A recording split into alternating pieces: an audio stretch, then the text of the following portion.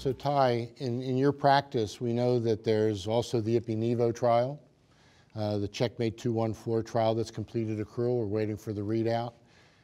We know that in other diseases, PD-L1 testing can select in some patients identification of people that are likely to benefit. How do you approach that for kidney cancer patients? What Michael just suggested is hypothesis generating observations that hopefully large phase 3 trials will be able to address. But at a practicing level, it's important for our listeners to understand where we are today in terms of PD-L1 testing, whether it happens to be in their local laboratory or at a central lab. So how do you approach that? With regards to PD-L1 testing, there's a lot of antibodies out there. There's some from DACO, some from Ventana, and there's different cutoffs, and the cutoffs can vary from tumor type. So it can be very confusing to the practicing clinician when you order one of these tests, what to do with the test. At least in checkmates, the checkmates for nivolumab, the PD-L1 status, whether you use 1% or 5%, didn't seem to predict response.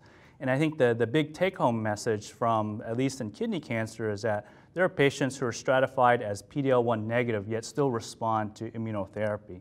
So I think it can make it a little bit challenging using this test to use as a predictive marker. And I think with the Jimmy Carter effect, as I like to explain it, patients are coming more to me asking specifically for immunotherapy. And having a combination of nivolumab plus something that potentially could boost its activity, maybe at the molecular level, you're causing some more of this neoantigen spreading, where essentially as a tumor is lysed, some of these antigens are released, and the local dendritic cells pick up these antigens, and then it causes a neoantigen spreading. So by using these combinations, you may be able to boost efficacy, but there could be a price to pay, as Martin alluded, with tolerability. So this has been an excellent discussion. Before we end, I'd like to ask each of the panelists for any additional insight regarding the treatment landscape, and I'll go through you individually. So Martin, 2017, where are we today, and where are we going to be in 5 years? I think we've made tremendous progress over the last decade, and I think there has been a real jump in pushing the boundary further over the last 2 years. I think there's really, a whole new avenue of therapy and also of technologies that are available to better understand the molecular underpinnings of all this that is now available to us. And I think it provides us with opportunity over the next years to do more of that, to rationally combine medications, not just because they're both available, and to use the biology to understand them. I think the emotion trial that Michael described so eloquently really sets the stage for what is to happen in the future. Here we have the first randomized trial to now look at different strategies, and it shows us that it's not always one approach that is the right one, but that we can find ways to understand who might be benefiting from one approach more than the other. Michael, your thoughts? Yeah, one thing I want to emphasize is we've studied nivolumab in the second-line setting in patients who've progressed after VEGF receptor TKIs.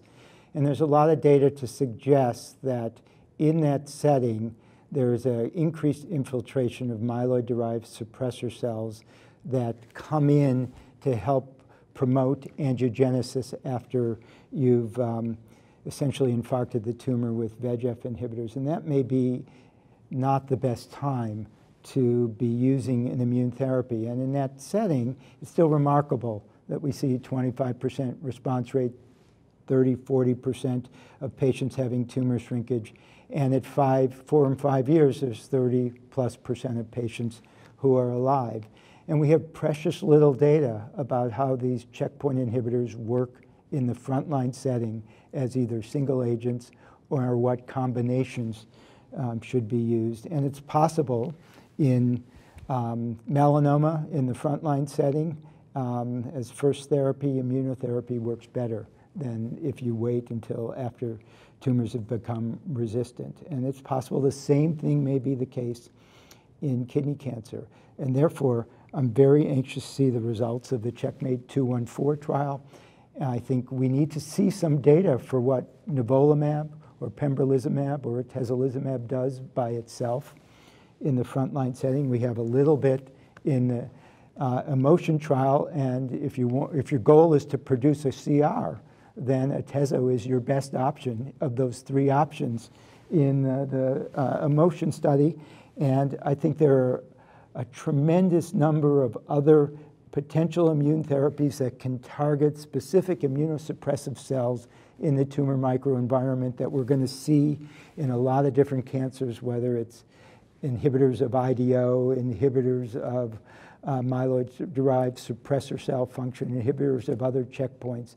And I think I can envision in 5 years where immune therapy is the standard frontline therapy, and the combination that someone gets will depend on some assay of their tumor microenvironment. Sandy, your thoughts? I think the last decade has been, for kidney cancer, we have had a lot of drugs, but it's mostly been palliative. You know, it's been disease prolonging. I'm hoping that the next decade really would bring on, with bringing immunotherapy up front, really result in more complete responses where we can have finite therapy for patients and not have them have therapy for the rest of their lives. And Ty? Yeah, I think we've mentioned on the panel several times that loss of VHL is a common event, and it's very frustrating because when you look at VHL loss, there's no relationship to whether patients respond to VEGF therapy. I think one of the things that is emerging both from Bill Kalin's lab as well as Jim Brugarilos's lab are these HIF-2 antagonists or hypoxia-induced factors. Basically, this is downstream of VHL, and when I was going through school, it was considered to be undruggable. Now they have HIF-2 antagonists that have activity in preclinical models. It's already started some of the clinical trials as well, and it's a different mechanism from what we have available now. And I think something like that that's outside the current mechanisms that we have is something worth watching. On behalf of our panel, we thank you for joining us, and we hope you found this discussion helpful and informative.